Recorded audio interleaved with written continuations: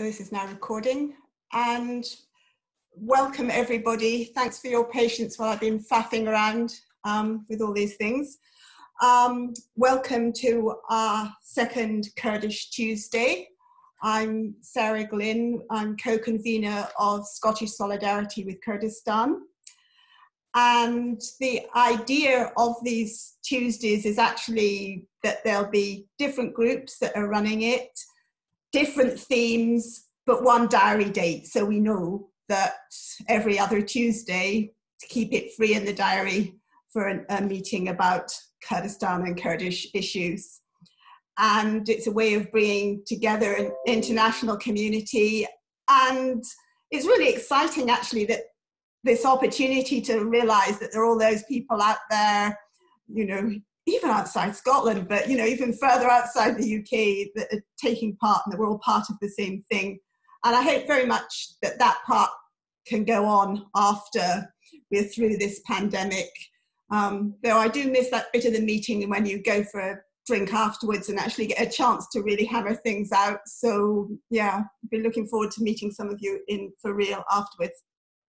So this meeting is actually being run by Kurdistan Solidarity Network, but just before I hand over to them, I just want to tell you about the meeting that we've got in a fortnight's time, and really excited that we've got Jan Thurman, who's the lawyer who led the legal team that successfully defended the PKK or members of the PKK against charges of terrorism right up through the Belgian court system. So that will be really interesting in 2 weeks' time. But for the moment, we're going to be really interested in democratic confederalism, despite it being such a mouthful. And really excited to hand over to Kurdistan Solidarity Network and Nick, and just sit back and listen and let a few people in. So handing over to you, Nick. Thanks, Sarah. And thank you so much to Scottish Solidarity with Kurdistan for the invitation. It's really great to be here and to be talking about democratic confederalism in practice on the ground in northeast Syria or Rojava. Just a brief intro to the Kurdistan Solidarity Network. So my name is Nick. I'm an organizer with KSN based in London. And KSN is a network of local groups in the island of Britain, all in England at the moment, which are building practical solidarity with the Rojava Revolution and the Kurdish freedom movement, and are looking to learn specifically from the politics of this movement and to spread the ideas beyond Kurdistan and in our own context. And in doing this, it's important in the principles of the movement that we organize really closely with our friends in different organizations across these islands and beyond. So working really closely with Kurdish Solidarity Cymru and of course Scottish Solidarity with Kurdistan. So totally agree that hopefully these meetings can continue in person and online beyond the current crisis, and we can continue building this solidarity movement. But for today, we're joined by one of our organizers, Vian, to talk about democratic confederalism in practice. And to start, maybe Vian, you can tell us a bit about yourself and what you're going to be talking to us about today. Sure. First of all, thank you everybody for tuning in. It's really fantastic that there's lots of people from all different places. So as Nick said, my name is Vian. I'm an organizer with Kurdish Solidarity Network, and I just sort of recently come back from a year in Rojava, where I was working as an internationalist volunteer. And I went over early last year in order to participate with the revolution and join the movement structures and see what we can learn from the movement in northeast Syria and in Kurdistan. So as part of my time there, I was super lucky to be able to speak to lots of people, from just sort of residents in the cities, people living in the villages, to people who were involved in the institutions and assemblies and structures and in positions of responsibility, and talk to them about what is it like to live in democratic confederalism, how does it affect their life. And we also got to learn about the big structures and sort of like match up the comparison between people's lived experience of it every day and then the big picture vision, the big picture structures. So I'll be talking a bit about the actual structures of democratic confederalism. It's important to flag up that there's also a lot of questions around political culture and practices, as well as the ideological background. And there are other seminars that we've done as Kurdistan Solidarity Network that cover those aspects, which are absolutely crucial. But today we'll focus a little bit about the political structures of the political system. Thanks. So let's get into it then. So North and East Syria doesn't have a government in the traditional sense of the word. So can you tell us a bit about what that means? Mm-hmm. Yeah, the reason why people all across the world have looked to Northeast Syria as an example of what direct democracy can look like at a time when all around the world we're becoming more and more disillusioned with the state structures and the state governments that we live in is because it proposes a way of governance which doesn't include a government. So it's essentially society governing itself. And in the social contract and in the outlines of all the different assemblies and bodies, it says we reject the concept of a state. We reject the concept of a nationalistic, capitalist, oppressive state. We see it as a relationship of domination. So instead, we're going to set up a system of people governing themselves through a confederation. So starting from the smallest unit possible and then federating up to the biggest one. I wanted to make a quick note on terminology, which is that we kind of use Rojava and Northeast Syria interchangeably. Rojava generally refers to a smaller area of the three regions of Afrin, Kobani, and Jazeera, which were declared independent in 2012. And then Northeast Syria actually includes 4 more regions. So it's a bigger space, but they all fall under this confederation. So even though we use them kind of interchangeably, we're actually speaking about North and East Syria, which is a population of roughly 4 million people, and about a third of the area of the whole Syrian state is within this area. So it's quite a sizable chunk. So when we're thinking about it, we really need to think big and not just think about, kind of the much smaller scale examples. So it's a counter proposition to the nation state, but it can also exist within and alongside the state, which is really interesting. So they're not trying to gain power in the Syrian state in order to gain an autonomous state. They're saying, it's fine, we're doing our own thing. We have a certain level of autonomy and we can coexist within any state structure that we happen to be existing within. And our goal is to build up our own power so that we either render the state irrelevant, or when it comes to a confrontation of some kind, we're able to defend ourselves against the state and assert that autonomy. But it doesn't see the state as either the kind of solution as part of democratic confederalism. So it's based on a lot of principles which drive the structure, which is gender equality, youth empowerment, ethnic diversity, and devolved power. So the system devolves power into communes, which are usually between 150 and 1,000 people, though some can be a bit bigger, all the way up to this federation across the 7 regions. Nick, if you can pull up the picture of the general overview of the political system, we have a nice little visual aid here, which was provided by Rojava Information Center, who have produced some interesting material on this topic that I would really recommend. So there's essentially 3 wings or 3 bodies of the political system of North and East Syria. The one that most people kind of refer to as the governance structure is the autonomous administration of North and East Syria, sometimes also called the self-administration of North and East Syria. Then we also have the Syrian Democratic Council, and then we also have TEVDEM. Now, these bodies have all come into being at different times. The autonomous administration has only come into being in September 2018, so it's the most recent body, but it's actually taken a lot of the responsibilities that were previously held by either the Syrian Democratic Council or TEVDEM, which a lot of people have heard of because of the history of the revolution. And it has become the governance body based on democratic Confederalist principles, which takes over, which looks at all issues like education, economy, agriculture, transportation, health systems. So all of these things, all these essentially kind of services and ways of living and democratic input happen through the autonomous administration.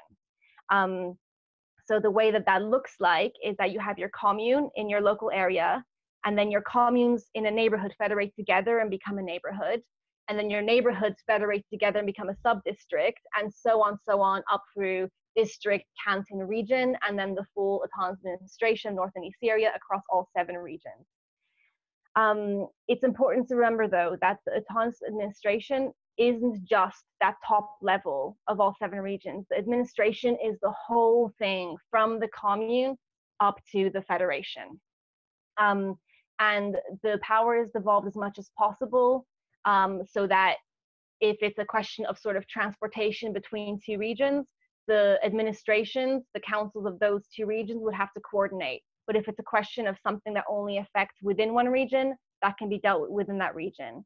If it's a question of, you know, setting up a park or cleaning up a river, a commune can handle it. If it's a question of a municipal question of how do we organize the cleaning services in a city, then it gets handled in the municipal assembly. So it's really about pushing stuff down as much as possible, but bringing it back up again when necessary.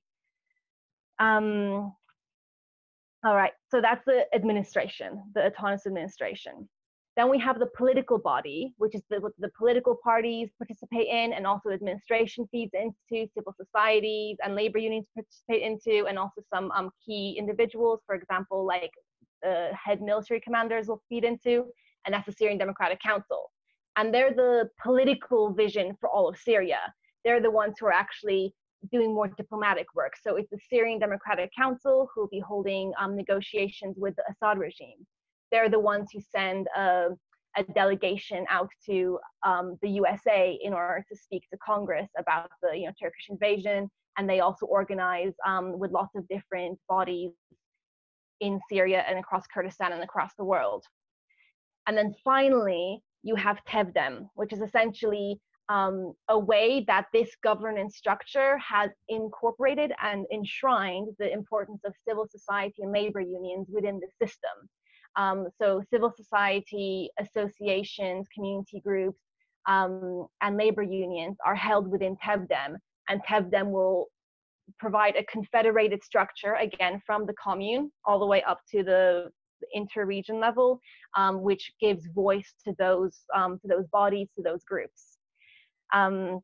And then they all feed into each other. So if you look at the diagram, if you can see at all levels, they feed into each other. They all organized by councils and committees. So they're all sitting on each other's committees. And throughout this kind of like 3-legged stool, the governance of the region happens.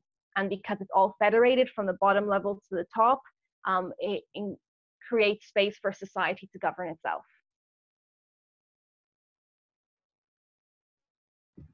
Thank you. That's a really rich overview, and really shows where this system departs from the kinds of systems of government that we're really used to. But you pointed out that we often use the term Rojava to refer to the whole system, and really we often use the phrase Rojava revolution. So what is it that makes what could you say a bit more about the political principles and the culture that this system is based on, and which really makes it revolutionary? Mm-hmm. So I mentioned the principles it's based on. So for example, gender equality, youth empowerment, ethnic diversity. In terms of what that looks like in practice, so for all of these structures, Tevdem, the Syrian Democratic Council, and the administration, there is a parallel women's structure from the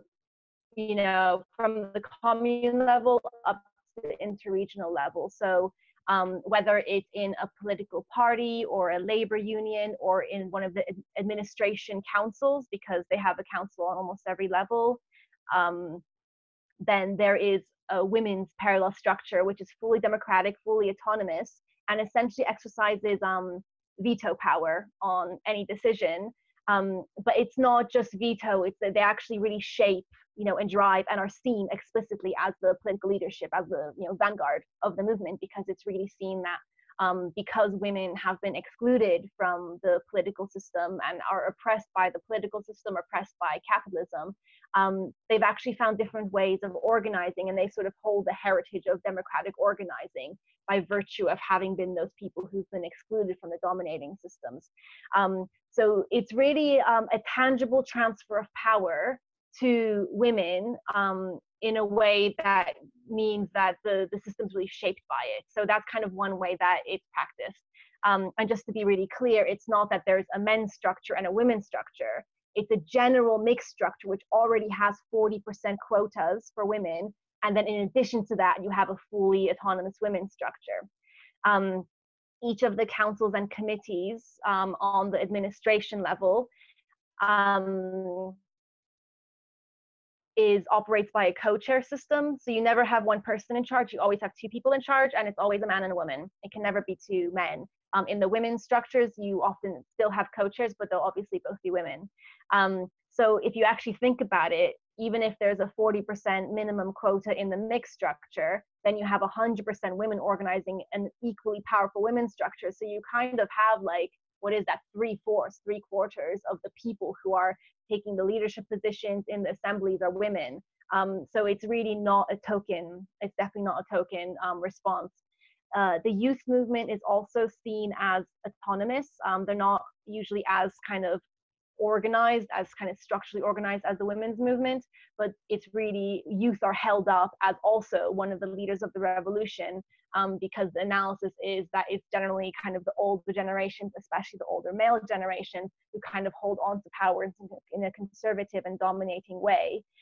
So the kind of dynamism and visionary ability of youth is really valued. So the youth also have autonomy, and they organize their own structures and feed into at every level. So for example, in the Syrian Democratic Council, so this top level council which makes really big decisions, sends diplomats out to different countries, there are youth representatives in that council who organize with that council.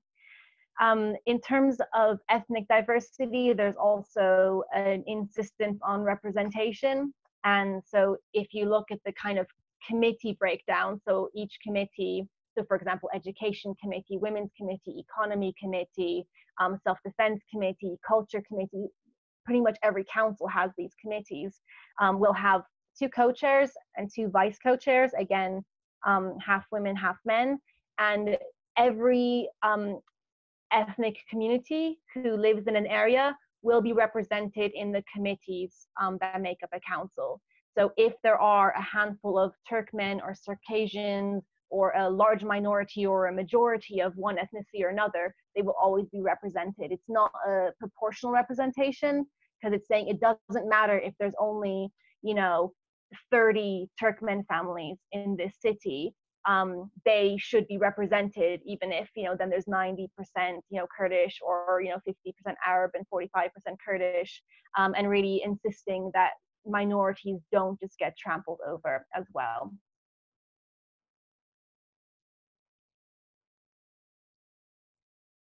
Thanks, that's a really rich answer. So I have lots more questions, particularly thinking about what it would look like translating some of these practices into our own context. But maybe at this point, we could get some more questions from the people who are in the call at the moment, and yeah, hear what they've got to say. So I've got a first question from Neil.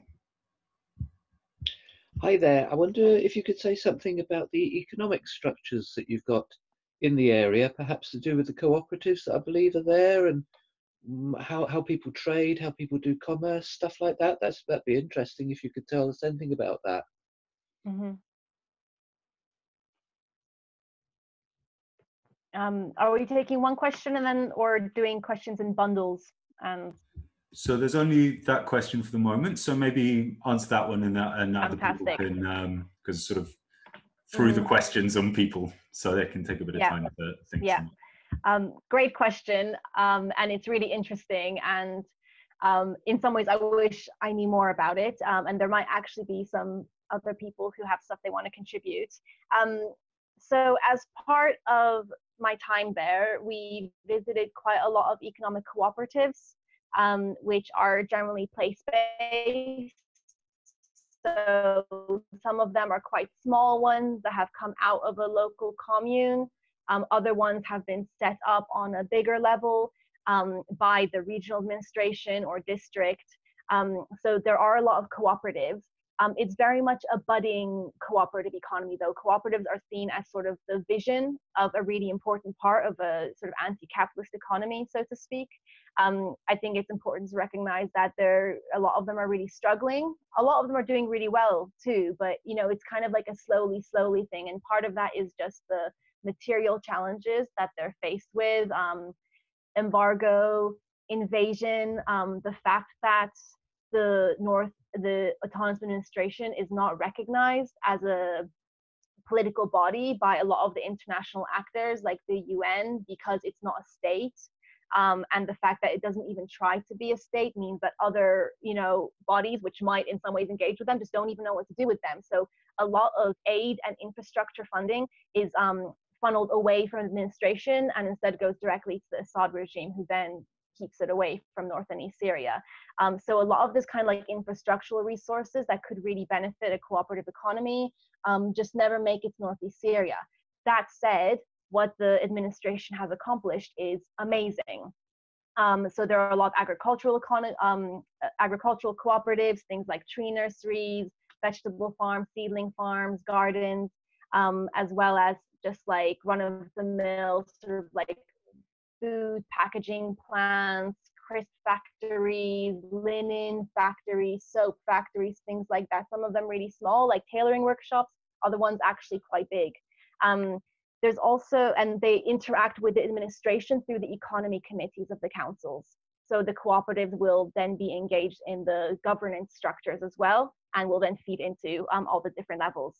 There's also a bit of almost a cultural or a mindset shift that needs to happen. So some of the kind of self-criticisms that a lot of people in the administration and the economic works of the administration have made is that they've kind of implemented the system of a cooperative economy without really maybe providing enough education and culture shift about what it means to have a cooperative. So instead of having, for example, like an agricultural cooperative, which is truly democratic and sort of owned, run, and worked on by the people of an area, a group of people will pool their resources and then hire laborers to come in and do all the work and still call it a cooperative. And so that's kind of a big discussion that's been happening, and the administration has realized, okay, there's a lot of things which are saying they're cooperative, but are cooperatives only in name and not in practice. So we're actually gonna start phasing those out, do a lot of education, and also do things like really make sure that cooperatives are tied to specific communes or neighborhoods in order to give them a more democratic, rooted in society structure, instead of just being able, it's just a different business. So that's the kind of cooperative section of the economy, still quite small. Then there's the private economy that includes a lot of sort of small business owners, shops, taxis, things like that. And then you also have a lot of smuggling and black market. And the administration, to an extent, just needs to allow that to happen because it brings goods into the region at a time that's actually really difficult to bring goods into the region. So there's the private economy, and then they also have unions and professional associations, which are channeled through TEVDEM. So that's how they feed into the political system. And then you have essentially the bigger sort of administration-run economy. So you have the bigger sort of like eco-industrial projects. Like there's some really interesting stuff in a lot of the economy committees on the higher level where they're going, okay, we really want to foster smaller grassroots cooperative economy, but what about the bigger stuff? How do we feed 4 million people? How do we become economically, and kind of how do we achieve food sovereignty? How do we feed ourselves? how do we give people work, and how do we do it as ecologically as possible. So actually quite a lot of the economy is also run by the administration itself. And then it's also important to mention that there's, through all this as well, like a very strong gender element. So Aburiya Jin, which is women's economy, which is run by the economy committee of the women's section of the Etan's administration in partnership with Congress Star, which is like the women's sort of civil society movement organization, create and support a lot of women's economic initiatives, provide a huge amount of sort of training and skill sharing between women, both just women who live in a commune, but also, for example, a lot of women who've escaped abusive marriages will then be specifically trained up to have a skill that they can enter a cooperative with, so supporting the women's economy of that as well. And similarly to why women are seen as the political leaders of the movement, there's also an understanding that, again, because women have been marginalized by and dominated by capitalism, and that capitalism is actually intrinsically tied up with patriarchy, women are able to create new ways of working in terms of economy, which don't just replicate. So the idea isn't to integrate women into a capitalist economy, but to actually nurture a new kind of economy, which is led by women, and of pretty much anti-capitalist, pro-democracy, pro-society, pro-liberation principles. And then that necessarily needs to be ecological. There are a huge amount of challenges to creating a sort of, to make Rojava an ecological project. Like, there's a lot of amazing work happening, but there's a lot of challenges as well. We probably don't have time to go into all of them, but it's really amazing to see people really look at those economic questions and say, okay, on the one hand, we want to be really sustainable, and on the other hand, we're in a region that is, you know, under embargo and under attack a lot of the time. How do we feed the 4 million people who live here? And really seeing people juggle those questions, but always hold both of them. And that's something that I wanted to mention today. I think one of those things that that we should think about more here is how we can avoid this sort of binary thinking, which kind of thinks, well, you have to either choose one thing or another. You know, this is either good or bad. But actually say, you know what, when we have to make really difficult choices, when we're talking about how we actually build community power and build our society structures up to a point where we actually hold and exercise power, we're going to have to make a lot of difficult decisions. So how are we able to hold both of those things, which are important, and work through the kind of like the gritty spots and the contradictions and the tensions? And I think that the sort of ecology and survival tensions are really there in Rojava, and it's really amazing to see that being navigated by the administration. Thanks, Fiona. That was really rich answer, and goes back to one of the questions that I'd asked earlier about what makes this revolutionary, because there's a very fixed image of what a revolution looks like because of these traditions of the Russian Revolution, the Chinese Revolution, the mass expropriations that came along with it, and that didn't happen here. But when you look that in 8 years now in Jazira, which is the northeast of northeast Syria, Aburiya Jin, the women's economy movement that you mentioned, said last week to some friends who are working on a project with them together that now 6% of Jazira Canton's economy is women's women's cooperatives. So it really shows how you can be both pragmatic and principled in a revolution and create really dramatic change that is ongoing, as you were saying. But I think there's a friend here with the name S. Hunt who was going to ask a question. So I'm just going to unmute you now, and you can ask your question to Diane. Thanks, Nick. Yeah, I'm unmuted.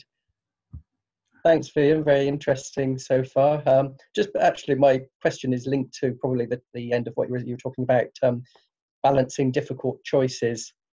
And I was my question was around where there are points of disagreement. So if you've got a disagreement on an issue, is it a simple majority? Is it do you carry on with consensus decision making until you thrash it out? Would you have a supermajority or other mechanisms? Because I think we probably all direct democracy and participatory democracy can mean slightly different things in terms of the particular constitution. So that was the area I was interested in. Cool. Yeah, I'm really glad you asked that because it's actually a really interesting question. So part of the beauty and richness of democratic federalism is that the sort of decisions about how decisions are made are also devolved. So you'll actually have different communes, different assemblies, different committees making decisions in different ways. Even running elections in different ways. I mean, elections is a really messy topic and we're not going to get too into it because it's just not actually that interesting to most people, but elections are run in different ways in different areas, partly just because of the sort of like material reality of the situation. So for example, like in Minbij, which is one of the regions, they didn't run elections in order to get the current people who are holding kind of committee positions in power, because it was just after the area had been liberated from ISIS and it just wasn't the right time to have elections. Actually, you would have come up with a less democratic result if you just ran open ballots, as opposed to what they did do, which is that they went around to lots of different community groups, associations, community leaders, existing, organizations and structures, and said, hey, who can you imagine on some kind of council in order to run this region? And that's how they created the council, which at some point is going to be elected, and they're trying to do it through elections. But at the time, it just actually wouldn't have been more democratic to have elections. And then in other places, they'll just decide to do things in a slightly different way. Like in some places, the way that they incorporate the municipality bodies into the sort of district is different than others, because again, it just depends on the local circumstances and they get to decide. So in terms of the actual decision-making processes, people do vote. People also kind of do sort of informal consensus. I've never seen any of the kind of like formal consensus rules that we exercise often in kind of UK left culture, where we have the kind of like objections and direct points and the hand waving and stuff. Like that's definitely not in the political culture there. And it's more of a consensus in terms of, we're going to discuss these issues because we need to come to a solution, and we need to come to a good solution. So we need to involve everybody in order to do that. That said, I think that the people who participate in economic structures are so aware of the risks of what would happen if they fail to come to a decision and take action, that you don't get the same situation where it's just like a complete like dead end of people who allegedly agree with each other.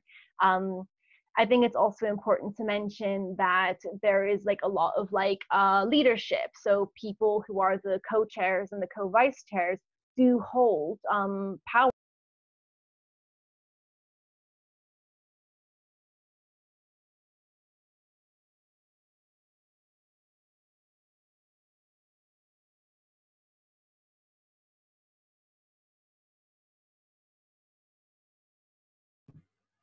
Fian, yeah, you somehow got muted there.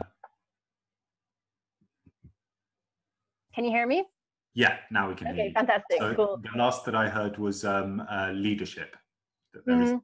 So there is leadership, and you don't kind of get the situation where like a whole group of people all try to thrash out the kind of like proposal or whatever together. Quite often there'll be a discussion, people will raise their points, people will raise their concerns, and then the co-chairs will go off and make a decision based on that. But it's a leadership that's accountable, that's transparent, that's recallable, and that's open to criticism. And those mechanisms for giving feedback, evaluation, criticism are very embedded in the process. So you don't have to wait until the next round of elections or to tell somebody like, you shouldn't have done that. That wasn't in line with what we wanted you to do.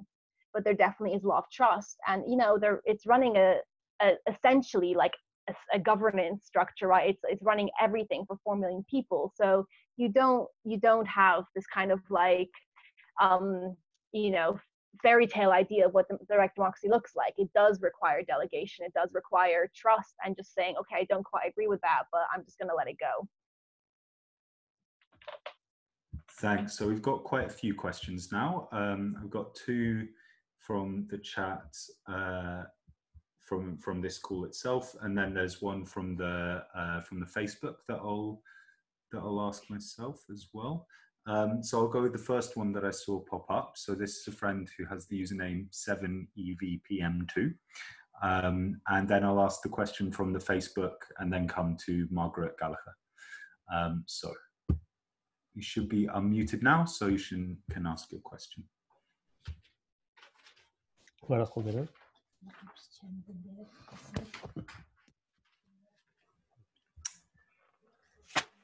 We can hear you now, so 7EVPM2. So if you wanted to ask your question.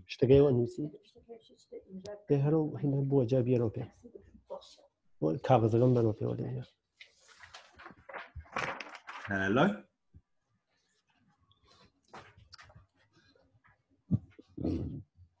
Okay, I might, maybe we can come back to the friend. And since Margaret is here in the chat and the friend wasn't there, Margaret, why don't you ask your question? Yeah, I just wanted to ask, the health services and the hospitals would probably already be under pressure. So how are they managing with the coronavirus pandemic? Can you say that again? About the health service, the hospitals, how are they managing in the coronavirus pandemic? They were all probably already under a lot of pressure before that. Mm-hmm. How are they managing currently in the pandemic? Mm-hmm. Okay, I'll do my best to answer that, and it's mostly based on just I'm still in touch with quite a lot of friends who are over there, including those working in the health sector, so I'll give a response on that, but I also know that there have been kind of more official communications about it.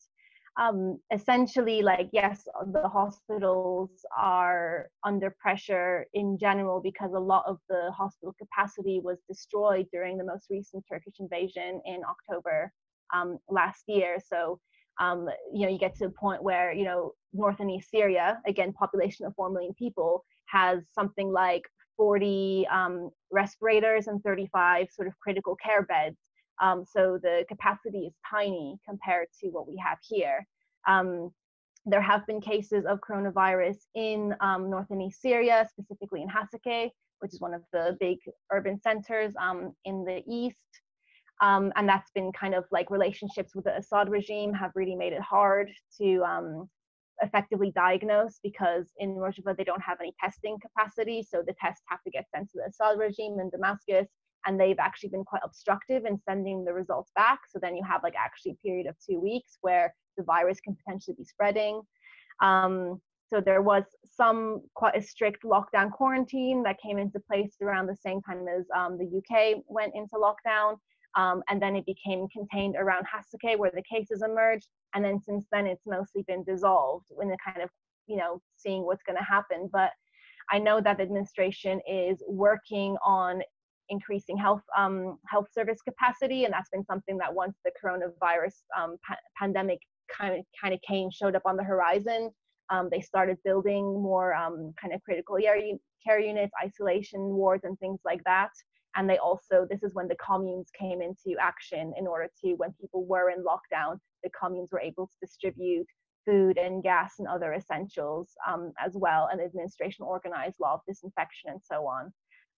Currently, it doesn't seem like there's an overwhelming number of cases. How that's going to play out is completely uncertain. There is a Rojava Information Center report that came out in the last few weeks outlining the situation and some potential scenarios. But another thing to flag up about the health system, which is mostly run by the autonomous administration. There's also some kind of private and some NGO-run hospitals and health facilities as well. It's also one of the sectors that's been really damaged by the fact that a lot of international humanitarian bodies don't deal directly with the autonomous administration because it's not a state. So again, all of that aid, for example, the World Health Organization, the United Nations, HCR, and I think the World Food Program, they all go through Damascus, which means that North and East Syria really gets excluded. So there's been times that, for example, the humanitarian bodies who are acting in North and East Syria actually have to put money into the private medical facilities because they're not allowed to give resources and put them into the autonomous administration run health facilities. So it's really you know, both like a lack of access to short-term humanitarian aid, but also something that down the road is going to be really damaging, because this vital infrastructure that can be all essentially democratically owned and run through the administration is, instead of being investing into that, it's investing into private hospitals. But actually quite a lot of NGOs, for example, Médecins Sans Frontières, so Doctors Without Borders, have chosen to stop working with Damascus, and they just say we're actually not going to work with the Assad regime anymore, and they work in North and East Syria instead. Thanks, Fian. So I think we can go back to the other friend, who is Murat, and you can ask your question now. And then there's a few questions that have come up on the Facebook live stream as well. So once Murat has asked, I'll ask those. So you should be able to ask now. Yeah. Thank you so much. I apologize for the inconvenience. I was confused with my automatic ID name. I have, in fact, two questions regarding the ecological aspect of this sort of reorganizing society in Rojava. First one is related to agriculture. To what extent the revolution there has informed the monoculture there. So in fact, is monoculture so popular in Rojava? In fact, I don't know about that. And then if it is the case, how the revolution kind of trying to rebuild the agriculture system based on non-monoculture agriculture. In fact, this is the first question, and the second one is related to the oil extraction. How it is dealt with in Rojava?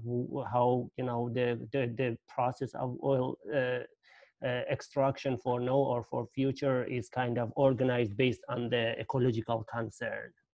Thank you so much. Thank you for those questions. Really fascinating issue, and one that's full of contradictions and beautiful ideas, and, you know, devastating realities and limitations. So as many of you probably know, the Assad regime and the Ba'athist regime imposed a monocultural agricultural system on North and East Syria, because in general it's quite a sort of breadbasket region. It has really good agricultural soil. It was made to produce a huge amount of wheat, cotton, and some barley, and actually transferred from more traditional and sustainable techniques into this monoculture in order to then feed the economy of the regime. So all this wheat and cotton and barley was then being sent to the regime for processing. And to a large extent, this is still the case. You know, wheat and cotton, I mean, they are the cash crops, and they are also something that the economy really relies on and that people really rely on as well. And the administration, the revolutionary movement, is trying really hard to do a lot of education, a lot of research, and again, setting up like these cooperatives, which are a lot more around kind of polyculture and more sustainable methods, as well as setting up sort of embedding that ecological approach into a community basis. So not just kind of seeing it as something that's really separate, like ecology happens over here, but choosing certain places where these different approaches can be trialed in a way that's really incorporated into community life. So two examples are Jinwar, which is the women's village that a lot of people have heard about, which is a women's village for women and their children who come to live together democratically and freely. And as part of that project, they run a cooperative village economy, which includes some harvesting lentils, chickpeas, wheat, but also like a vegetable patch, also like goats and sheep, and so they kind of incorporate, and then they manage it collectively. Everybody who lives in the village takes part in that, and then they receive their kind of monthly income from the cooperative village economy. So again, they've really embedded into that project. And that was kind of like a build from scratch kind of project. So in some ways it's almost easier because you can kind of, the people self-select into it. Another example is the village of Jarudi, which is outside the town of Derek, the city of Derek, which we would visit quite a lot, because there was a guy there who was just so passionate about ecology and community and education and internationalism. So he would always invite us over when they were doing, harvesting or having like big celebrations and so on. And so this is an already existing village where they've been trying to bring in more of an ecological aspect, and they set up like a community garden. And they've started having a few fields that are grown and worked and sort of sold and processed cooperatively by the village. So everybody in the village comes in, they get to decide what they're going to grow in those fields. They help with the harvest and with the processing, and then they're able to share in the harvest either through the finished product or through the income if they sell it. But it's a really difficult process because a lot of people just aren't interested in doing that. They've got their other work, or they got their other ideas of what they want to be doing with their time. So it's a big question of social organizing, of community organizing. And I think the movement's really aware that it's many, many years of work in order to actually incorporate ecology into people's lives. And often you have to start in a place where people are more quickly kind of agree with. So for example, in Jarudi, something they started off with was litter picking. And they said, we have a beautiful village. Why is there trash in the streets? So they started organizing collective litter picks. And then they built up to the community garden, and they built up to the collective cooperative fields. And now they've built a big community center. And it's kind of about this like really slowly bringing people in, long-term vision kind of way. So, there's also the kind of interesting thing where, again, avoiding the binary thinking in terms of strategy, the movement has really invested in some small areas which would kind of like pilot or try out new things and really go very deep in the practice of kind of having an ecological approach, a sustainable approach, while at the same time also having this overarching approach as well, which means that you have these pockets of like amazing practice and then a general layer of growing awareness. And I think that combination is really important. And also when we think about organizing in the UK, when we're thinking, okay, are we organizing nationally or locally? Are we community organizing or building something really big? Is actually figuring out how we can do that both. How can we create these pockets of deep practice, connect them together, and then distribute them around like the whole area in order for us to kind of learn from each other and draw strength from each other and kind of bring everybody along on the journey together. The question around oil extraction is also really interesting because, how can a revolutionary movement, which one of its like main pillars is ecological sustainability, how can they have oil extraction as one of their sort of main economic activities? And it is, as people in the movement say, a contradiction. Like, it's not perfect. There is still oil extraction happening in mostly Rimilon and Deir ez-Zor. It is a major source of income for the administration, and it's also a huge part of people's lives. They're used to having cheap diesel that they use to heat the houses, run the generators, do all sorts of kind of basic things. And there is an increasing amount of sort of solar panels coming in, of passive water heating, things like that, trying to get the dams that are already built, trying to get them working at full capacity. And the interesting thing as well is that in like the university body for people who are studying fossil fuel and energy in Rimilon, part of the curriculum of people who are going into fossil fuel extraction is about sustainability. It's really understanding what's the impact of fossil fuels and how do we do it in as sustainable way as possible? How do we transition out of it? So even though the movement at this time is saying, right now, we can't quite survive without our oil extraction, they're still putting into place the stuff for the future to transition out of it.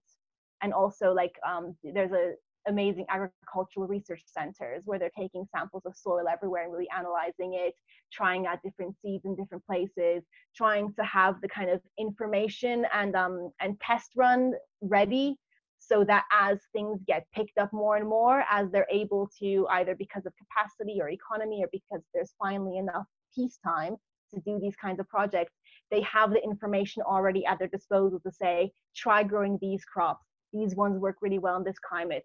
These ones might work really well, you know, in your region.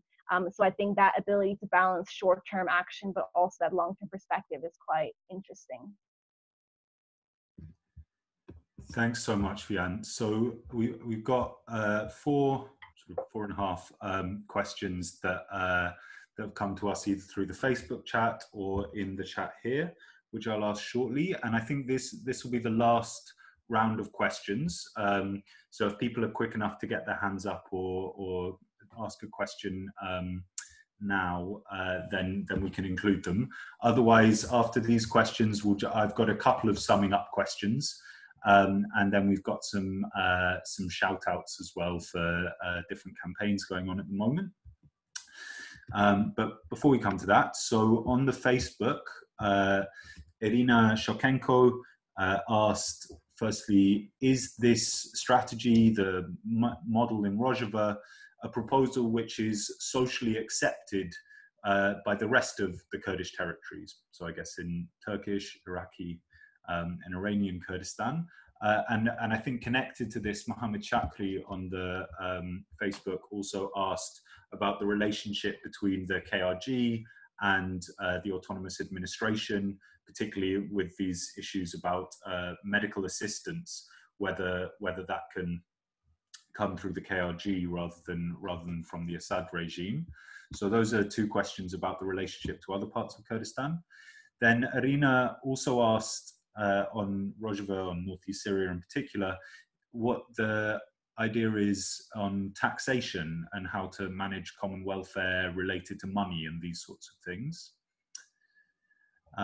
Also on the Facebook, Ulisse Pizzi asked an interesting question, which apart from the Turkish invasion and the threat of the Turkish state, and I guess also the other external things like the relationship with the Assad regime, things like that, what are the inner contradictions, you would say, of this revolutionary system? And just finally, Paul in the chat also asked, in light of the Turkish invasion at the end of last year, and the need for the Syrian Democratic Forces, for the Syrian Democratic Council and the autonomous administration led by Ilham Ahmed, because of their need to enter into an agreement with the Assad regime, out of survival obviously, how is this hampering the possibility of the model that you've outlined? How is it limiting the possibility of that developing further? And particularly Paul was asking about the genealogy component, the women-led decision-making, the women-led courts, also YPG and the other structures where the women's movement is leading. So I think, let me just make sure I haven't missed anyone. Yeah, those will be the last questions. Mm-hmm. Okay, that's a lot of questions, a lot of ground, and there's definitely going to be some areas I'm less knowledgeable about, but I'll do my best with the knowledge I have. And I see that I think it's Joe is signposting lots of resources in the chat as well, so please do check those out too. So first, just a quick response to the question of like the KRG and whether humanitarian aid can enter through the KRG. So this is kind of where we get into like kind of really sort of boring technical international law stuff around kind of like how humanitarian aid is distributed in different areas, but essentially in kind of one nation state, because the United Nations and a lot of other humanitarian actors are focused on a nation state framework. They can say, for example, you can only have one registered office of United Nations HRC or of an international NGO, or for example the International Committee for the Red Cross. So there's only one official Red Cross in all of Northeast Syria. Heva Sor, Kurdish Red Crescent, technically isn't like acknowledged as a legitimate Red Cross actor because it's not the Syrian Arab Red Crescent, which is the Assad-backed Red Cross, because that's the official one.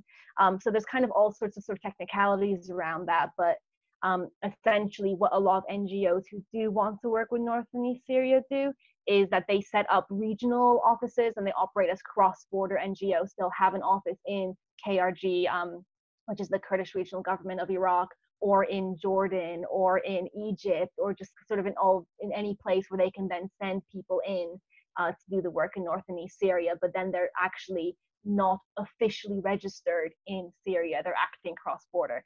So it's kind of one of those technicalities which highlights that the limitations of a humanitarian system and a global governance system, which is based on nation states, such as the UN. I think we need to be really aware of that, it's the framework that's wrong. And even though we can try to get the United Nations to kind of work more directly with the the Autonomous Administration, and they do through these kind of like backwards, like behind the scenes kind of like ways, that actually it's the system that needs to change. It's not just about creating essentially loopholes for places like North and East Syria. Like that should be the norm, that regions which are governing themselves should be able to access humanitarian aid when they're being attacked from, you know, various sides. Humanitarian aid does get sent in from KRG, and this relates to the question around whether the democratic confederalism proposal is accepted across all of Kurdistan. There, you know, when Turkey attacked in October, you know, we met a lot of volunteers coming in from KRG, from the Kurdish region of Iraq, who are coming to join the Syrian Democratic Forces in order to defend Rojava against Turkish attack, even though the KRG government, which is led by the Barzani clan, and represents a very different kind of proposal, like a very capitalist, a very nationalist, a very sort of like pro-neoliberal side, is actually working more closely with Turkey than they do with the administration. So there are definitely tensions across Kurdistan, and it's not uniform. You know, in Baku, or in the Kurdish region of Turkey, there's a very strong democratic and federalist movement that's been incredibly oppressed and marginalized by the Turkish state, which has really shown its fascist colors, essentially by how hard they've cracked down on democratic and federalist organizing in the Turkish region in the Kurdish region of Turkey, in Bakur, where upwards of 10,000, you know, teachers, community organizers, mayors, democratically elected representatives are all in jail because they were participating in a democratic and federalist project. So it really varies in every region of Kurdistan. There are multiple political tendencies present, and within Rojava, within Northeast Syria, there's also multiple tendencies present, and the more sort of Barzani influenced political parties organized under ENKS. There was some news recently that came out that I unfortunately don't know the details of, where there actually has finally been more some kind of agreement, a breakthrough between those political parties who've been mostly boycotting the political project in North and East Syria, and the PYD, which is one of the main political parties who've been promoting the Democratic and Federalist. And maybe Nick or Sarah, if one of you knows more about it, you can chip in. But there definitely are multiple tendencies, and the Democratic and Federalist Project aims to be able to incorporate all the different voices as much as possible. Like, all these political parties have been invited to sit around the table in the Syrian Democratic Council, but many of them have chosen not to. The question about taxation, I'm going to say I wish I knew more about that, but I don't really know the specifics of taxation. But yeah, if anybody does, please signpost resources in the chat. One thing I will say is that between the different regions, resources are distributed. So for example, the regions that have a lot of fossil fuels and therefore have that kind of cash income through them, that's redistributed throughout the region. So even though regions have a certain degree of autonomy over their own economies and resources, if it gets to the point where, for example, one region would then become really wealthy and another one wouldn't because of how the global economic system works, then that's redistributed through the councils, now be through the democratic councils of the Autonomous Administration, which includes representatives from all of the different bodies in each region. So then that's decided democratically, and they need to reach some kind of decision on that. Oh, and there's more questions. What are the threats and challenges and inner contradictions? So outside of the threats. So I guess partly it's the different, there's the political tensions of the kind of political constituencies who disagree with the Democratic and Federalist Project. One thing I was really amazed by is how much patience a lot of the kind of really dedicated organizers in Rojava have when they're working with people who really disagree with where they're coming from. And that includes both the people who disagree and refuse to participate, or the ones who are participating but are actually coming from very different perspectives. So for example, a lot of the more conservative Arab tribes in some of the southern regions come in with, you know, polygamy being kind of a standard practice, refusing to have a female co-chair in their committees and their assemblies, and coming from a really different perspective, and often having quite an undemocratic, you know, they're not running an assembly for their district or for their neighborhood. They're just kind of making decisions in the same way as they would have before, but kind of feeding into the democratic and federal system. So it's a really interesting tension between at what point do you say, sorry, at what point do you say, well, that's too far from our foundational principles of women's liberation, sustainability, and grassroots democracy? And what point do you say, hey, it's better to have you on board and to include you, and therefore in the long term to work towards democratic future together, as opposed to saying, oh, that's too far, we can't include you. And that's the kind of like really big decisions which are being juggled all the time. And in general, I've seen the movement come down on the side of, this is a project for everyone. This is a project for all of society. And if we start picking and choosing, no, you can't send your representative to the assembly, then we're actually undermining. And there's a really strong understanding that these things need to come from below. They need to take root on the ground, and they can't be imposed from above. Otherwise, they're just replicating the same dynamics as the Assad regime. So when it comes to laws, like really deep questions around, for example, like women's rights, women's liberation, the women's organizers, the women's movement organizers say, we want to go in there and say, okay, no more polygamy, you can't do that, you can't do that, but they know that that's not an effective political strategy. So instead they grit their teeth, they smile, and they go in there and they talk to the women, and they set up academies, and they support the women who do kind of come to them and try to organize with them. So although I do think that kind of inner political tension and conflict and people with different visions is I guess a challenge or a contradiction that the administration is working with, I'm actually incredibly hopeful that they have the political culture and practices and determination and commitment and just that kind of strength of belief of what they're working for and the understanding of where they're heading that makes them strong enough to be able to work with people who they really disagree with and say, hey, it's more important that you're here sitting around the table with us than that you're not. We'd rather have you in the room than out of the room. So that's a really amazing, probably one of the most important things I learned while I was over there, to really see how people can hold their beliefs while still kind of walking alongside people who they disagree with. And so other inner contradictions are, I mean, even so the standard of living, even though pretty much everybody has their basic needs met, because the communes, this is important, in addition to being these kind of like hubs of local democracy, they also have like material roles in distributing subsidized bread, in distributing subsidized gas so people can heat their houses and cook their food. If you want like certain kinds of like permits, permissions, registrations, things like that, you usually go through your commune. So they have a very sort of tangible impact on people's lives.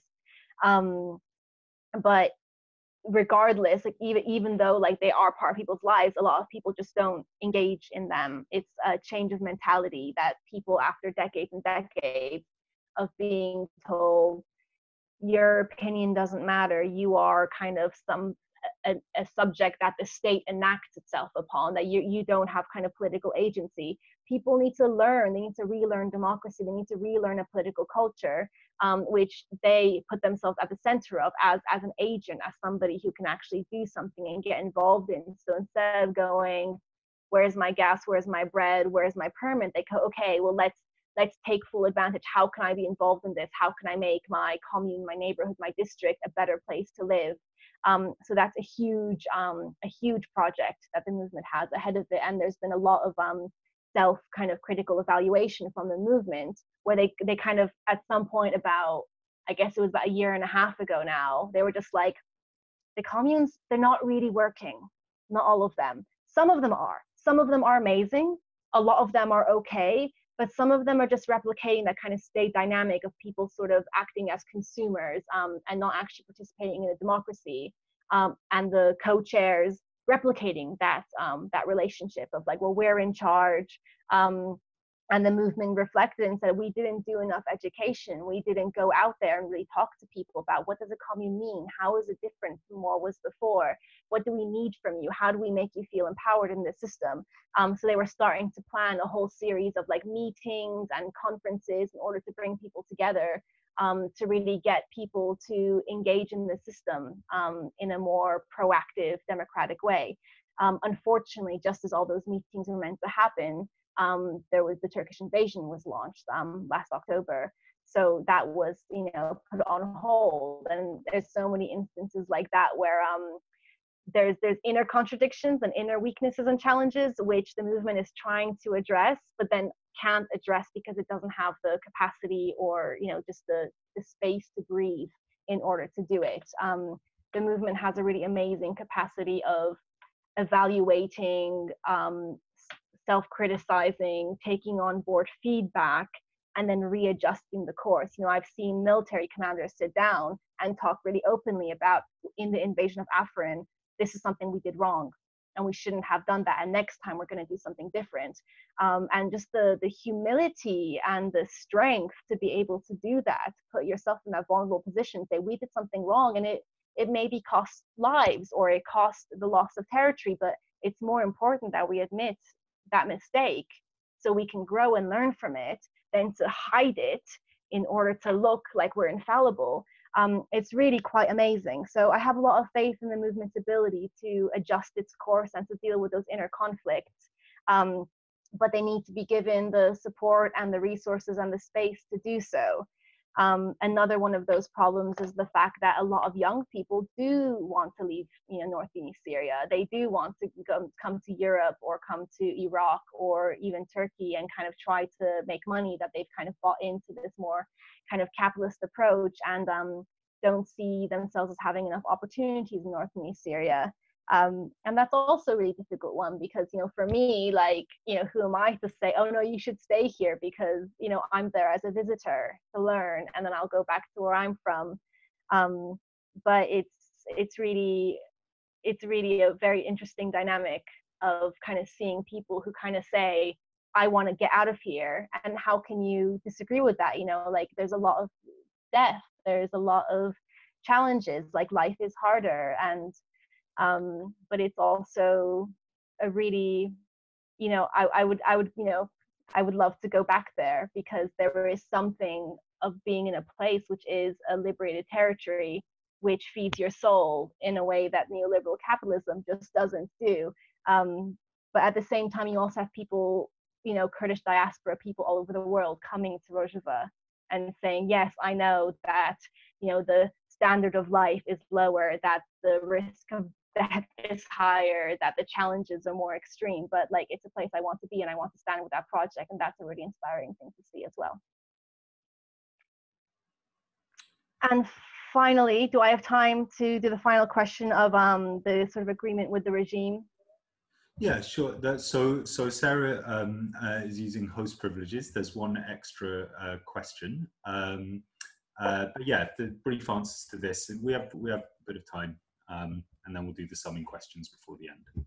Mm-hmm. In some ways, it's like quite a, you know, quick answer in that, as far as I'm aware, that, you know, the agreement that was made with the regime, you know, at the time in October, that was like a military agreement, and all the sort of like political details hadn't been thrashed out yet.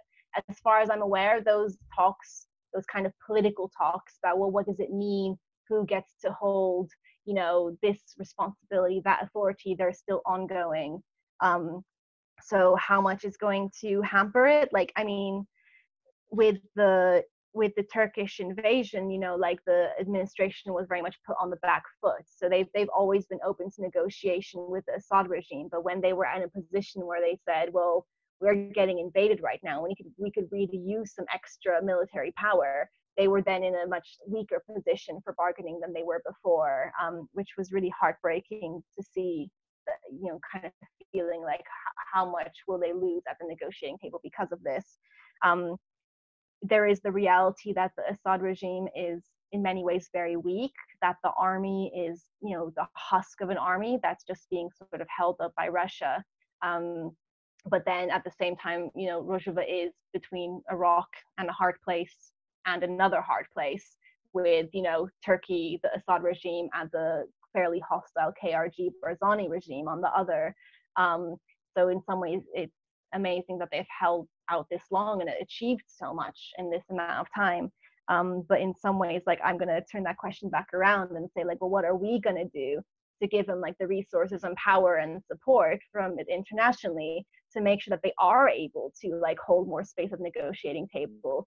It's not something that's just like something that we just passively observe. We're all political actors here. We're all here because we care about it and because we're finding what's happening in North and East Syria incredibly inspiring and something we want to stand by.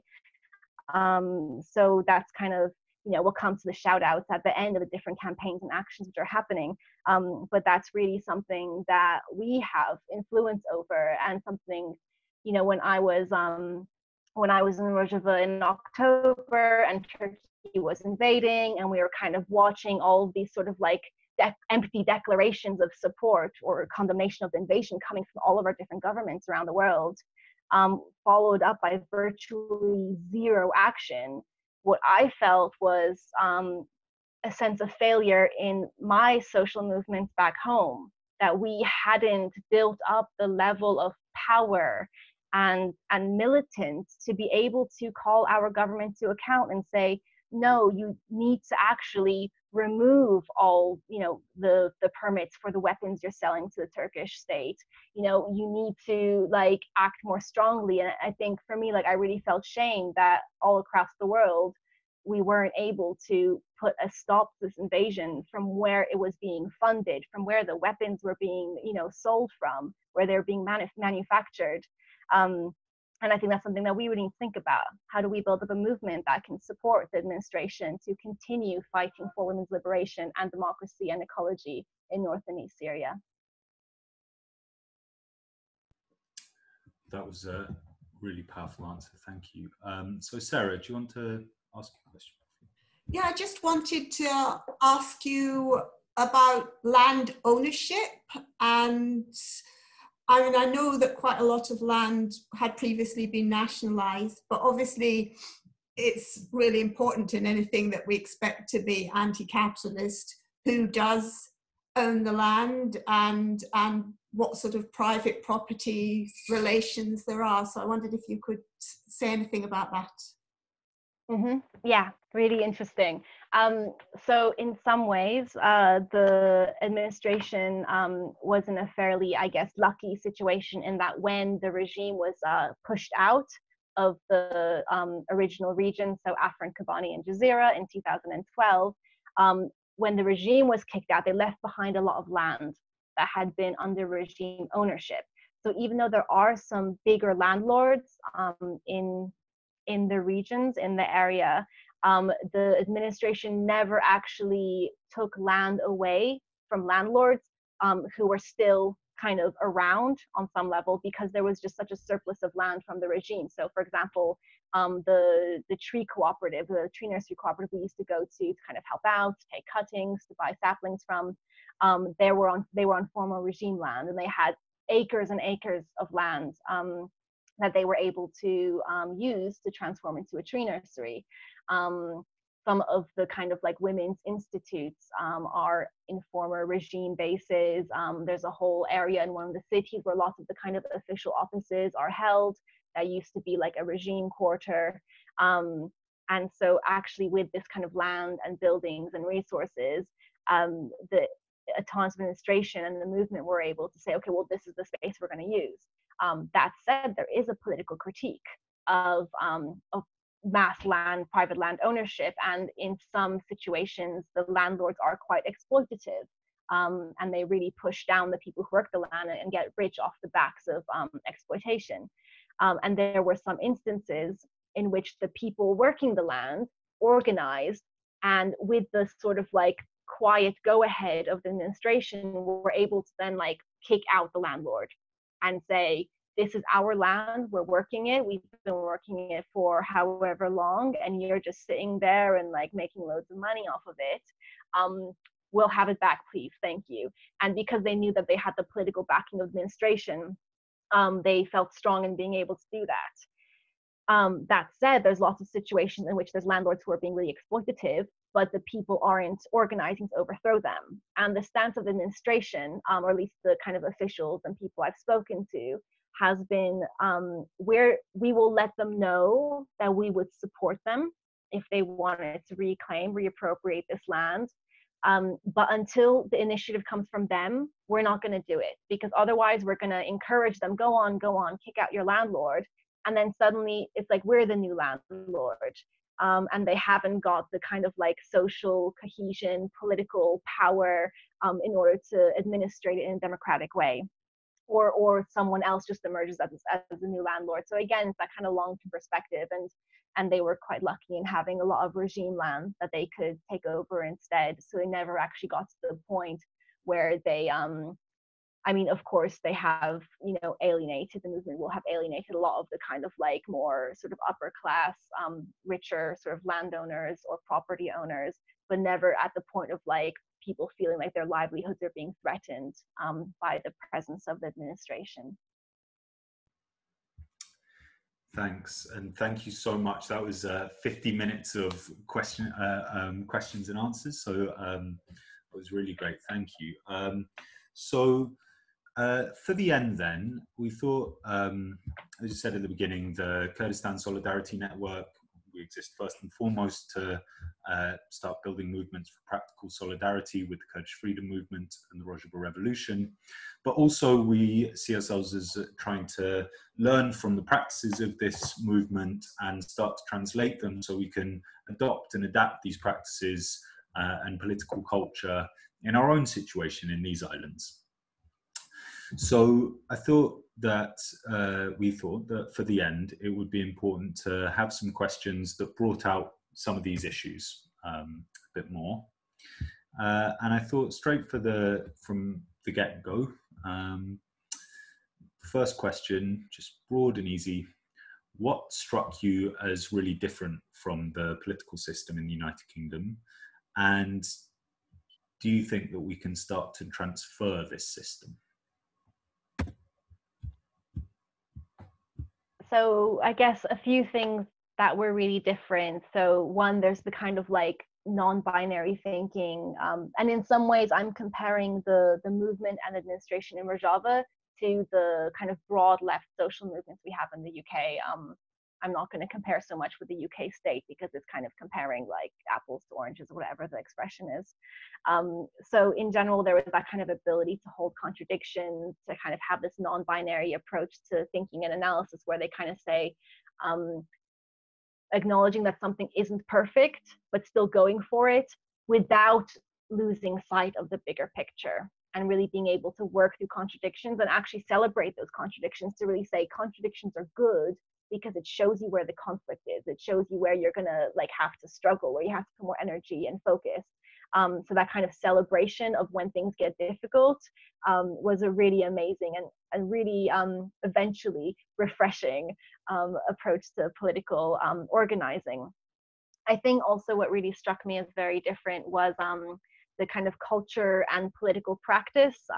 There were kind of a lot of focus on education, and then really rooting everything into a wider ideological framework. I think, you know, the democratic and federalist movement, even though it is in many ways like homegrown in North and East Syria, is very much taken on the ideological heritage of Abdullah Öcalan and the writings around democratic and federalism and democratic nation, and was really influenced by the fact that Abdullah Öcalan and many other leadership of the Kurdistan Workers' Party were based in Syria from the 70s. So there is this kind of common buy-in across the movement to the ideological framework. That doesn't mean that there aren't disagreements about how we apply it, how we interpret it, what we prioritize, but there was this kind of like concerted effort through like conversation and through a huge amount of education, like just really deep. Like, I mean, I think I spent in total probably like 3 months of my time there doing educational courses where like stuff is really broken down and examined and explained. And that is nothing compared to the level of education a lot of other people kind of enter into if they're, for example, being trained to do like diplomacy work or to be, yeah, kind of one of the community organizers or so on. So really kind of having that political ideology that coheres people, but also a political culture which is incredibly inclusive, which has space for conflict and tension while still maintaining that we are stronger together. And I feel, at least in my personal experience of organizing in the UK, like I haven't really felt that kind of sense of like, however much we disagree, because we have this like common political understanding, we know that who our actual enemy is, like we know what we're up against. So therefore we're really going to say, however much we disagree, we're going to try our hardest to keep on fighting together, because there's no way that we can do it without each other. And that absolute commitment to the collective. Part of it comes from just the general culture, like individualism has really gone deep in the West, in like neoliberal states like the UK. So I think for me, like I didn't even realize how much my life was framed by like an individualist approach until I went to Rojava and really experienced what it felt like to be part of a really collective political movement. That's not to say that it doesn't exist in the UK. There's huge instances of like when people really band together and develop something collective. But it's a very different shift of political culture and general sort of social culture that makes it really different. And finally, the ability to think big, to really think, you know, in some ways you could say, well, they've already accomplished what a lot of people thought was impossible. So like, what's the next impossible thing to them? But really, like, it was probably the first time I sat around with a bunch of people who said, so global democratic confederalism, how are we going to get there? You know, and really thinking in these huge terms, while still kind of coping with the day-to-day stuff, as I mentioned before, but having the courage and the, I'm going to say, ambition and the political clarity to really know what's necessary and to really take it seriously and take themselves seriously and say, you know what, we are revolutionaries and we are connected to social movements all around the world. And it's our responsibility to like carry our burden, it's a privilege to carry that load of how do we as people in Northern Syria contribute towards the project of global democratic confederalism, because it's not enough to have it here. We need to have it everywhere for it to be sustainable everywhere. So that was incredibly inspiring and strengthening. And I think that we could do a little bit more of big picture thinking in the UK. Thanks. And so then I think one of the things that's really come out in this meeting, and certainly something that we feel is really important for building practical solidarity, is knowing just how beautiful and different and dynamic and how much potential there is in this movement, and particularly in the revolution in Northern East Syria, and also knowing that it's not perfect, it's not utopia now, right? There are challenges, there are things that don't work so well, and there are contradictions that need to be overcome and worked through. So what would you say are the main challenges? What doesn't work so well in the system currently? Mm-hmm. I think we probably touched on a lot of these. So there's obviously the kind of like wider like security, defense situations, as well as the economic challenges. And there's also the challenges of not being able to access that kind of international humanitarian aid or access to political voice. You know, like the administration of Northern East Syria is excluded from the Geneva talks on the Syrian constitution. And I think that's a huge challenge, and that's really because of the paradigm that the rest of the world is operating in. And then, as I mentioned, the communes need to really come deeper. When communes were first envisioned, they tried to set them up so that it was something like between 1 and 200 people, but instead it became usually closer to 150 families. And in some of the biggest communes, it's over 2,000 people, and that's just, it's kind of too big to function properly as a more direct democracy kind of element, because that's where the direct democracy resides. There's no assembly or council at the commune level. You start getting councils at the neighborhood and sub-district level, but in the commune it's meant to be direct, and direct democracy with 2,000 people is really, really difficult because so much of the political culture relies on going around to people's houses and literally saying, hey, there's a meeting, do you want to come? What do you think about this? You should really get involved in this. Do you want to go to an education? Are you getting the kind of bread and gas and things that you're entitled to, and so on? So, and that's just really hard to do, and it's a capacity issue, right? So the communes are a big challenge, that if they really want to create a fundamentally different kinds of politics, as opposed to like a governance structure, which is a government in everything but name, with a slightly more kind of humanitarian, socialist, federated system, they really need to kind of shift the communes. And I think, yeah, that's a really big one. And then it's a mentality issue, because it's the same with the kind of shifting to a more cooperative economy.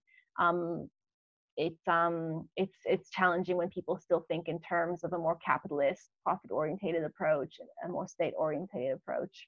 So I think those are kind of a lot of the internal challenges. And so finally then, the sort of final mission statement that KSN has, to start thinking about how we can adapt and apply these ideas to the UK. We already spoke a bit about how we could change our social movements, but how is democratic confederalism as a structure adaptable to the United Kingdom and to these islands, really?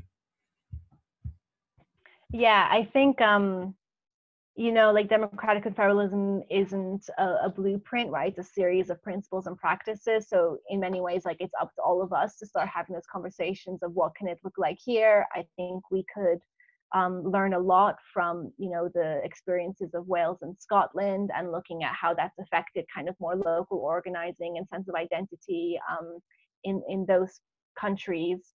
And how we can kind of like shift our relationships to really, reconceptualize what, how we confederate, like what our different regions are, and so on.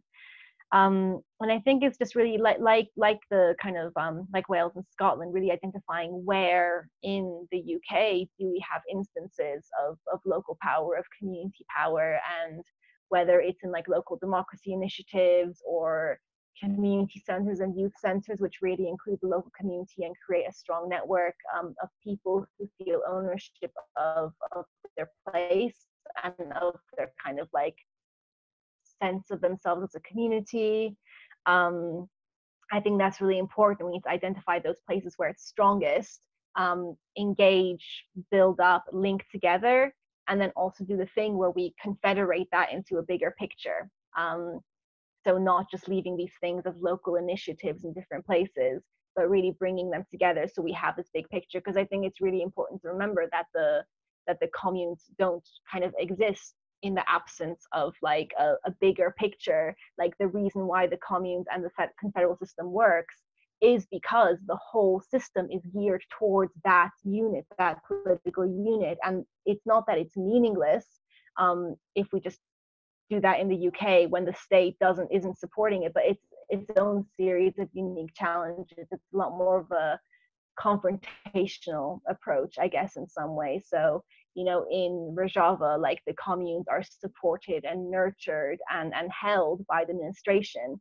The autonomous administration was created in 2018 specifically to do the political task of building up the confederal system, to build up the communes. Whereas if you look more in the example of Bakur in the Kurdish region of Turkey, that also had a more confrontational relationship with the state because the Turkish state didn't want to devolve power. So I think we need to be looking at this kind of like, with one hand, like, we build up our community power, our local democracy, and with the other, we kind of like push against the state. And then like with our brains, we're thinking about the big picture and we're generating like ideas and narratives and stories about what we're actually trying to accomplish so we can bring people in. So it's a bit of a juggling act, but I think we just need to keep all of those elements in mind and not just put all of our resources into one of them. So for example, there can be some engagement with electoral politics. Like I think, you know, getting people elected, especially to local government, can be a really important political tactic, but it can't exist separate from a broad-based, deeply rooted and militant social movement and democratic community power. So we can't do one without the other. And we often have to start with the building up community power instead of electing someone into a position and expecting that to somehow generate a social movement. So yes, I think balancing sort of that anti-state perspective or state engagement perspective, building up community power, and really thinking about how we're transforming the ideas, the lens through which we're seeing our world and what we're trying to accomplish. On that note, thank you so much, Fian. That was really, really rich talk and really thought-provoking and powerful answers. So thank you. And we hope that this has made you interested to find out more about democratic confederalism, but also the broader political paradigm of the Kurdish freedom movement. And if you are interested, then we have this education series, which is running at the moment. Here you can see it began yesterday with the question, is a revolutionary approach to politics in Britain possible? You can find that on our Facebook page for Kurdistan Solidarity Network, and you can rewatch that. Also watch out on Twitter at Kurdistan Solnet, and on Facebook soon we'll announce it on the website as a downloadable podcast. And then next Monday we'll talk more about what democracy looks like without a state. On the 1st of June, talk about the leading role of women in the revolution in Rojava, connecting personal change and system change on the 8th of June, and then what's next for social movements in these islands for the last session on the 15th of June. So we hope to have lots of you join us then, but those will also be podcasted and Facebook Live, as I said. Also in this meeting, we've had lots of discussion about practical support for Rojava and for the Kurdish freedom movement, and in particular trying to help overcome some of these external limitations that are imposed on the administration, and Fian's answer before about the importance of us being able to help the autonomous administration overcome some of these more objective problems. So on Saturday, a new campaign was launched called Water for Rojava, which I will put let me just find it in this, sorry, all the different screens that I've got open at the moment. So I will show you the website for that now and hand over to Joe, who is an organizer of this campaign. Hi, yeah, thanks a lot. So yeah, as Nick said, it's a campaign called Water for Rojava. The kind of background for why we think this is such an important project at the moment is that essentially in an already desertifying region that's very much affected by climate change, in the time of a global pandemic, water is being used as a weapon of war. Water infrastructure and also electric infrastructure, which are often the same, right, because there's a lot of hydropower in the region, are being targeted, attacked, but also on a kind of longer term time frame. The Turkish state has been building a lot of dams, detaining the water flow into Rojava, Syria, Iraq as well, in fact, because Turkey is like the most upstream of those countries under Tigris and Euphrates, which then flow and feed into these other territories. So this is the problem. Essentially a coalition of like cooperatives, small charities and associations and kind of others, mostly in Europe, but also in the Middle East, have come together to create a fund to be used for vital water infrastructure and water projects in Rojava in northeast Syria. So especially fixing damaged infrastructure, getting safe drinking water to people, but also supporting women's cooperatives like we talked about before. So we're working especially with Aboriginal, the women's economy, which is why I was able to, I literally copy pasted into the chat, if you saw that, some messages recently from our friends in the women's economy about cooperatives in the region. So yeah, it launched on Saturday at midday. It's already over £15,000. And we actually have a match funding pledge from a foundation who are matching £1 for every £1 that we raise. So it means essentially we already raised over £30,000, which is already 30% of the target. So it's really exciting. It's going to launch, it's going to run for another 3.5 weeks. So we're also adding new donations all the time coming from organizations, co-ops, kind of well-known people and things like that. So keep an eye on the page and yeah, spread the word, support it. Thank you. Thanks so much, Jo. And there's a couple of other campaigns that we wanted to use this platform to promote. So one, I think you can now see the boycott website. Sarah can nod. Yeah, okay, good.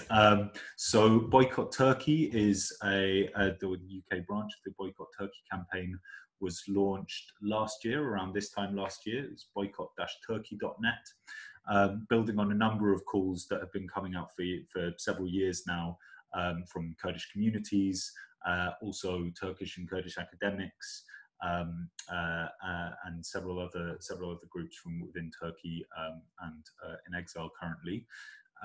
Asking for a boycott of Turkey in both its goods, but particularly its tourism and the institutions that are supporting the Turkish state's violent actions, both within its borders and beyond. So this campaign we launched our social media accounts last Monday, so you can find us on Instagram, on Facebook and on Twitter. And we'd really like to grow this into as broad-based a civil society campaign as possible. So there's lots of different ways to get involved. And if you'd like to contribute to this campaign, then please send us a message at Kurdish Solidarity Network at riseup.net, because this is a really important way of putting pressure on the Turkish state and really building a broad base of support. And finally, the last campaign it will be in solidarity with currently imprisoned YPG volunteer from the UK, who was imprisoned at the end of last year, has been held on remand since the end of last year, accused completely spuriously as ever of terrorism charges. Just a bit of background: this is often used by the British state as part of its really foreign relations with the Turkish state. Used to attempt to criminalize people who've been to northern East Syria to volunteer in various capacities and support the revolution. And they haven't successfully convicted anyone for this, but they're continuing to do so. And even in this case, combining it with the father and brother of another volunteer, Dan Newey, who's in northern East Syria at the moment, for so-called supporting them with his acts of terrorism. So obviously this really shocking misuse of terrorism law and criminalization of solidarity. Their court case is set to begin on October 26th, and Sam and Paul are both on bail at the moment, but Dan Burke is still held in remand in Wandsworth Prison in London. So we're going to be launching a Free Dan Burke campaign in the coming weeks. Please look out for it. If you have messages of solidarity to send, you can get in touch. If there are ways in which you feel you support, then please get in touch, because it's really disgusting, especially at the moment with the COVID crisis, that Dan is stuck in prison after everything that he did for the struggle and for all humanity. So I think that's all of my. One final shout out then is, if you enjoyed this session, and if you are a member of a group that you think could benefit from hearing about the experience on the ground in Rojava, from discussing some of these ideas And if you'd like to discuss together with us how we can start to build a democratic movement, dynamic social movements of the kinds that they've got on the ground in Kurdistan, then please get in touch with us at ksneducation@protonmail.com, because we'd really like to start running sessions like this, more dedicated, private, for particular groups across these islands, really anywhere that you are, and to start learning together how we can build democratic confederalism and really a free life for everyone, everywhere. So thank you very much to Scottish Solidarity with Kurdistan for having us. I'll hand over to Sarah now to close off the meeting. And thank you again to Vian for really fantastic discussion. Yes, thanks, Nick. Thanks, Vian. That was absolutely great. And yeah, I've got pages and pages of notes actually. Just to say, I want to end by saying thank you to you. Thanks to everybody for the questions and for the discussion.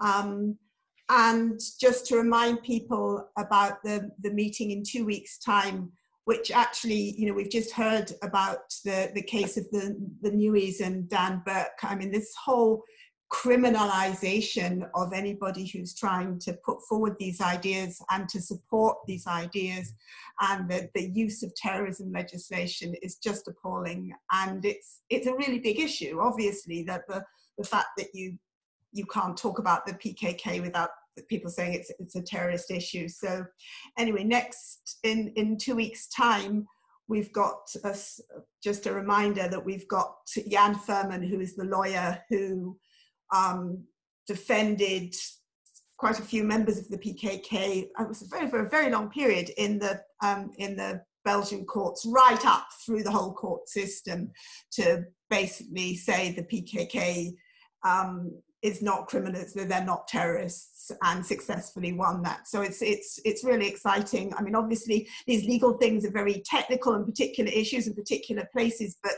it's a win and it's inspiring, and it can give us ideas of you know, how we can organize against this whole criminalization of this whole movement. So really hope to see a lot of you there, and great to see you here today. So thanks. I shall end it, shall I? Thank you, everyone. Shev Bash. Thank you, everybody.